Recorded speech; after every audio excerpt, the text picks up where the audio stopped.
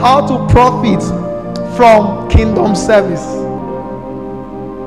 I'll waste my life again and again on you, for there is profit to be wasted, Lord, on you. I'll waste my life again and again on you. For there is profit to be wasted, Lord. Once He's God, we can waste it. It's another thing, so we don't have the assurance that there is a reward. But the Bible tells me in Hebrews 6 and verse 10, it said God is not unjust to forget the labor of love that you have shown towards His name. He is not a user and a dumper of men. 1 Corinthians 15, is it 52? He said, but be ye steadfast, always abounding in the work of the Lord. For as much as you know that your labor cannot be in vain. We have watched the testimonies of men in this kingdom to know that God lifts men. He picks them from nothing to make them something when they give themselves totally, wholeheartedly and absolutely to His service. He doesn't dump. He doesn't use non-entity out of their lives. Do we understand that? Even if He borrows their boats to preach, He will give them fish at the end of it. God is not unjust. He is hold firm. When they say steadfast, means like you are fastening yourself to something, because there are things that will come, discouragers that will come to want to weaken you, distractions, issues of life. He said hold it, hold the service. For as much as you know, we know where we are coming from. I remember the place where you brought me from. Lord, I thank you for where I am today. I see you doing a new work in my life. Oh Lord, I thank you for the future I see. Lord, I thank you for the future I see. We know where we are coming from. To access the blessings of kingdom service. Number one, how to access the dividend of kingdom service. I've tried to explain to us what kingdom service is and why we must put our hearts into it. There is a platform God set on the earth to change the lives of people. He puts platform for you to serve with your strength, your resources, your energy, serve the advancement of His kingdom and His purposes, and it transforms your life. So you serve and He blesses you. Not that you get blessed first before you serve, because if it comes that way, you won't even serve at all. So how do we enjoy? Because we've seen many people give to this God, even in the Christian faith, and then nothing is being written home of their life. The life didn't resemble the God they are pouring. That's why people just insult them. People tell them, with all the church, what is it building from you? And many of them begin to get offended and want to leave God, lower in their commitments of God, because they feel that they trusted the God so much, they kept their effort into His service and they didn't see any profit from it. Peradventure, there are certain things you aren't doing right, and that's what I want to talk about. Is that okay? How to enjoy or access the protocols to the dividends or blessings of kingdom service. Number one, it must be done, number one, righteously. Malachi 3 and verse 1 to 3. It must be done righteously. You can't go and steal and sow seed into church. No, there's no blessing there. You can't steal and sow seed and say God should change your life. It won't work. You can't go and get money from prostitution, get money from yahoo, armed robbery, and drop into church and say you are serving God. No, your service must be done what? Righteously. Righteously. Number two, it must be done faithfully. Number two, faithfully, not faithfully. 1 Corinthians 4 and verse 2, it said, moreover, in stewardship, it is expedient that a man be found what? Faithful. Simply means when you are serving God, faithful means you put full faith in what you are doing. Not one leg in, one leg out. There is no blessing there. That's why I said, he that must put his hands on the plow must not look back.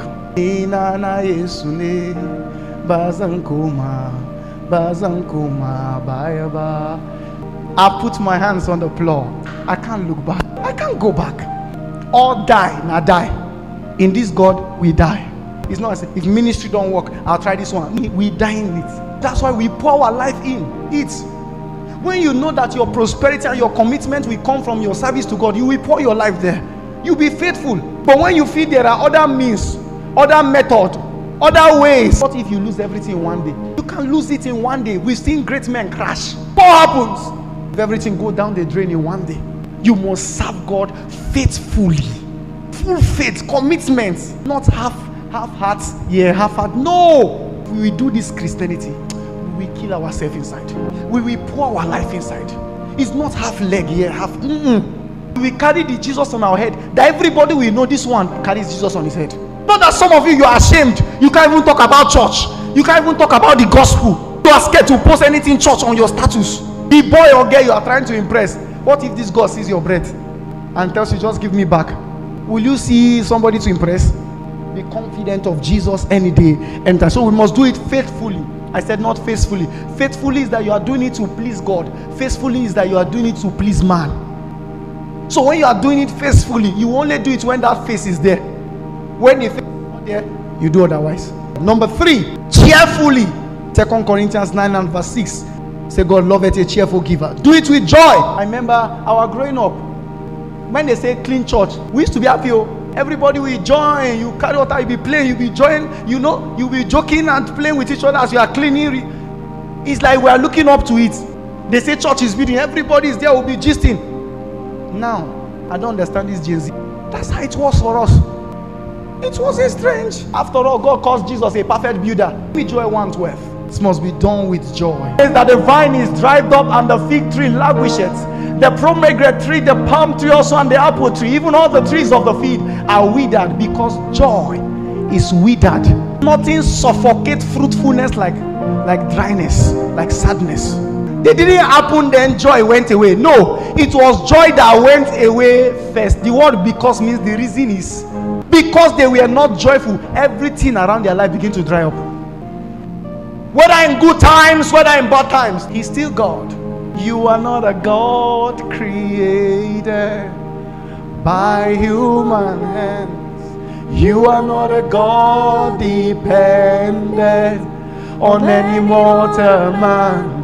You are not a God in need of anything we can bring by your plan. That's just the way it is. You are God alone from before time began.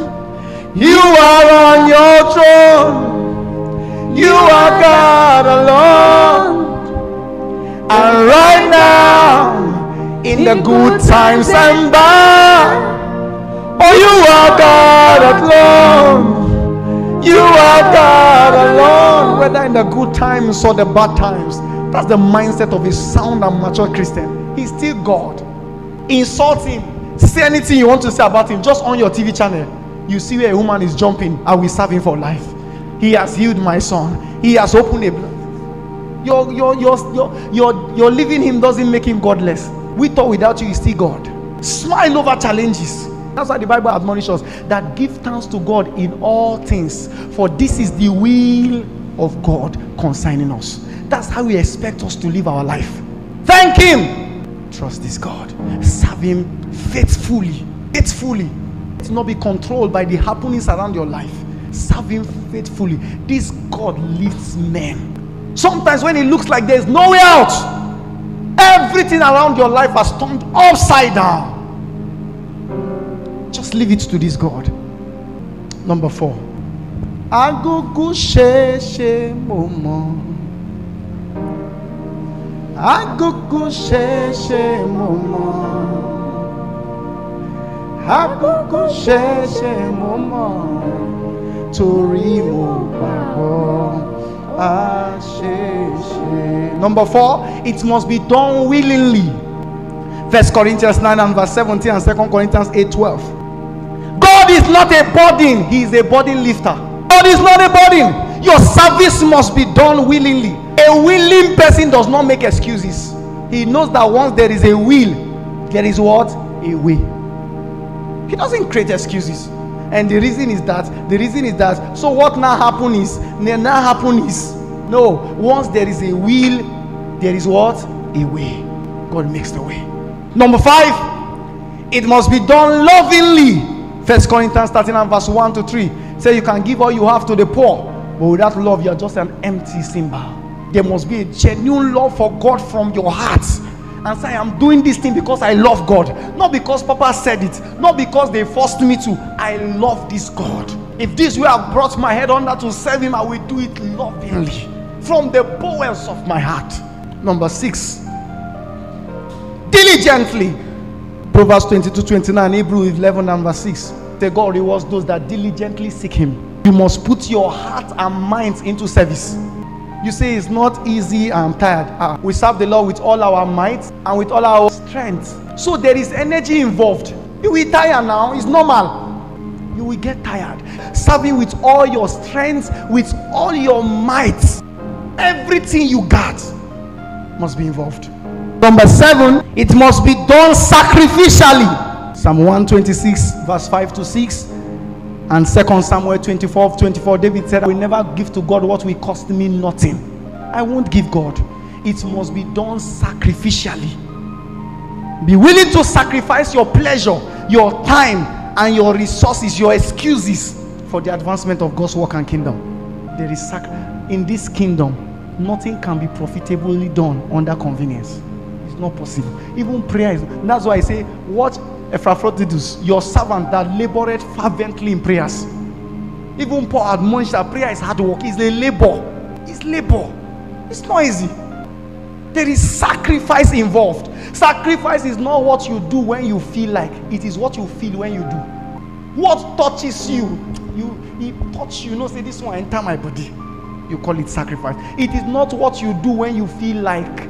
So whenever I have time, when I'm free, inside God walk. And he too, whenever he has time, whenever he's free, we attend to the matters of your life. I said it must be done sacrificially. Number 8, it must be done tirelessly. Galatians 6 and verse 9. He said, be not weary in well doing, for in due season you will reap your reward. So discouragement and weariness will come, especially when you are close to your reward. That is when you should hold on well and hold your God tight. Don't give in to it. Number 9, it must be done excellently and of quality. Malachi 1:8. He said, if I be your father, why will you bring a goat with one eye, blind goat, as offering? And that's how, there's a way you can display honor. You will go and look for mint and say, Lord, I give you this. That's just, some people, their level, or they've graduated to a way they walk with God. They've changed the way they walk with God is in a different level. That's why you see the way He shows up for them. You check the one that all the bike men rejected. Immediately just, this I won't collect, and say, okay, there's tomorrow service. That's the only thing that came to your mind to dump it on God. I know Fito, I should give God money that is torn, sellotaped. If they sellotape my blessing and tear it like that, I will. Let's challenge ourselves. Make up your mind to do the right things. Make up your mind. It must be done openly. Don't be ashamed to serve God. You are ashamed that you are a Christian. You cannot post any Bible thing, any short clips, anything you will not post on status. Shame is catching you. I'll waste my life again and again on you, on you. There is profit to be wasted, Lord, on you, on you, on you. Number 11, it must be done as unto the Lord. Colossians 3 verse 23. He said, whatever you do, do it as unto the Lord. Don't look to men for reward or appreciation or applause. Look to God. Don't look to men for appreciation. You will get discouraged. Do it as unto the Lord. Number 12, I'll waste my life again and again on you, on you. For there is profit in being wasted If it is on him, there is profit.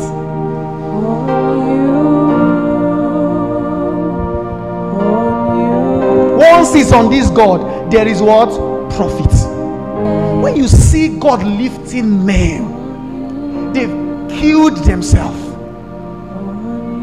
No, some of you will look at Joshua and say, oh, look at the liftings, the global acceptability. And like, the man bought his first car a year to when he left Zaria to Abuja. A year.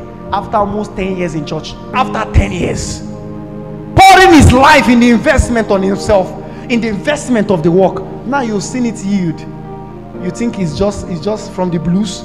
Great men, their secret are rich in their story. Check the stories of men.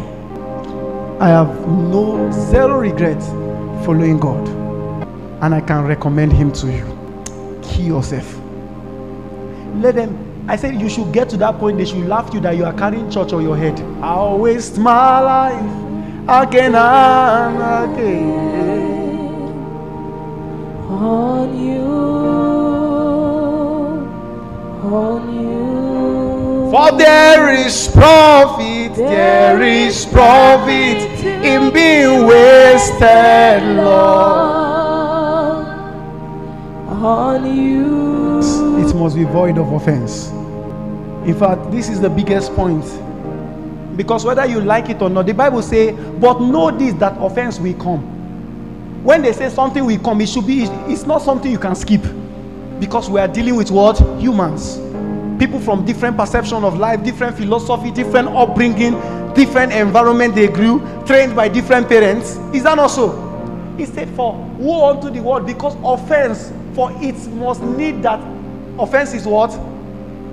When they say the word now must, you don't feel dodger now. You can't. But what you do to the offense becomes how you end a life. Offense will come. They've told you, somebody will get you angry. You are dealing with human beings. Even you don't vex for your parents before. You disown them. You change house. Now you don't change church. Person vex you. God doesn't lift men by mistake. Every lifting was provoked by the intentional actions of men. This God lifts men. That's why most of the times I used to beg people, if you follow a grace, follow it genuinely. It changes life.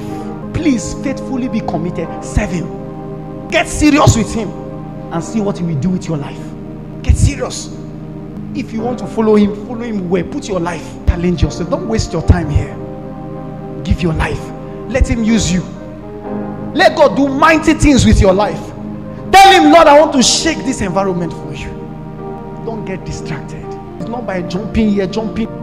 Just stay focused. Talk to God. You know certain aspect of your life that the retreat has corrected. Say, God, just help me. Help me. Help me. Just help me. You knew how you were coming.